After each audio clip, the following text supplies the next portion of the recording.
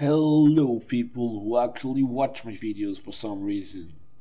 I have noticed that you guys really like the scientific videos I make, so today we have the American lion, a truly impressive big cat which even its skeleton dwarfs the Smilodon fatalis one. Not to be confused with the fossil lion Panthera fossilis or the cave lion Panthera spelaea, which I already made a video about. Also known as the giant jaguar, Panthera atrox was one of the largest big cats to ever roam the earth. This lion, or jaguar, lived in North America since 340,000 years ago, and like a lot of large mammals of that time, got extinct about 11,000 years ago. The scientific name of the American lion is Panthera leo atrox, or for some, just Panthera atrox. The word Panthera means panther in Greek, like in most of the Pantherinae scientific names. And atrox means cruel, so the name is cruel panther or cruel lion. You may be asking why one name has Leo or lion in it and the second one doesn't.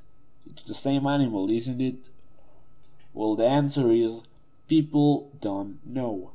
You heard me right. For a long time the paleontologists thought Panthera atrox was a relative of the lion and added the Leo in his name. After examining the lower jaw and the skull as a whole, and considering more logical suggestions, more recent studies suggest that it was actually closer to the jaguar, and for that is called the giant jaguar. Some more suggestions are 1. That the American lion was a relative of the tiger, as well as the cave lion, and 2. That the American lion was an ancestor of both lions and leopards. It's a fact that there are fewer American lion fossils in the La Brea tar pit site than other animals such as Smilodon fatalis or the dire wolf. This can tell us that he was smart enough to avoid a natural trap, or that he was not smart enough to create social groups. If you can't see why social groups of animals affect the number of specimens in the tar pits, here's your answer.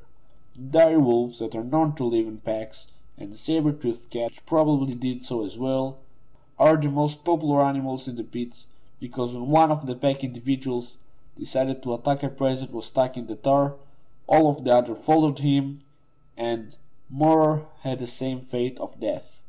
So if Panthera atrox wasn't smart enough to create social groups, these kind of cases wouldn't have happened. The American lion were carnivores feeding on most prey that was living in North America of that time, such as deer, horses, camels, bisons, mammoths, and other large herbivores. The American lion lifestyle was probably really close to the Siberian tiger lifestyle, another big cat that lives in a cold and snowy environment.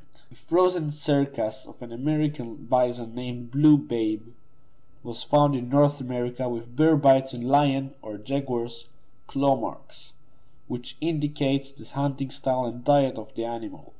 Unfortunately for both the lions and the bison was frozen before the big cats or the bear could feast on him.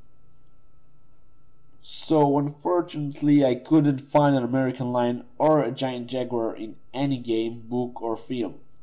I'm not considering documentaries, science films or articles, since it's obvious they will feature the animals. So thanks you for watching. I hope you've learned something from this. If you liked the video, like it. If you didn't like it, don't like it. If you want to subscribe, subscribe, and if you don't subscribe, don't subscribe. Goodbye.